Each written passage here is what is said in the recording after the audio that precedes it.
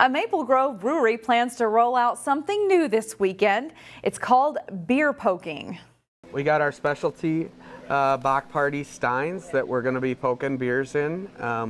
This is Snowprint, our Doppelbock we've brewed for several years. So when we poke this with a red hot iron, we're going to caramelize some of those sugars, make it a little bit desserty, just kind of a new and interesting experience.